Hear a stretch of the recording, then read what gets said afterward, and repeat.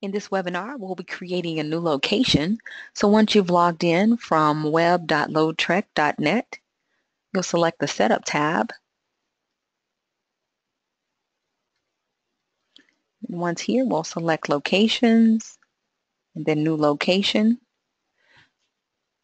We'll go ahead and enter the details of this location. So location name, address,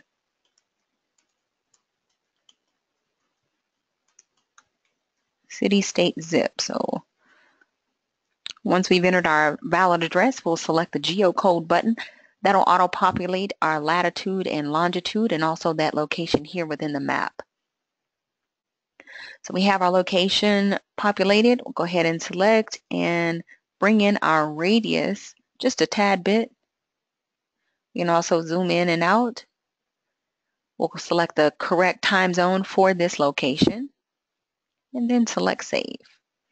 So we've created our new location. To make any edits, you can either double click or here the Edit Location button, you could select it. So I'll go ahead and double click.